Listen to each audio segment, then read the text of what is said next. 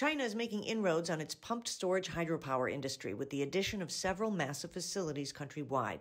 Pumped storage hydropower describes a type of hydroelectric energy storage that includes two reservoirs at different elevations.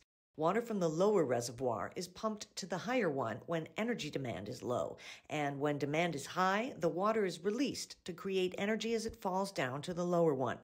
The country's largest and the world's largest pumped storage power station is in northern Hebei province and boasts a total installed capacity of 3.6 gigawatts. The last unit will be installed soon. It will boost the station's annual output to 6.6 billion kilowatt hours, enough to supply electricity for the whole of Beijing for about 20 days. Provinces across China are eyeing eligible regions to construct even more pumped storage stations.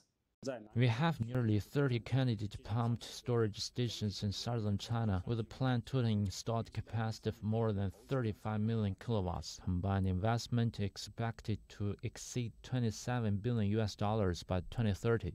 According to a development plan by the country's National Energy Administration, the total installed capacity of pumped storage production will top 300 million kilowatt hours by 2035.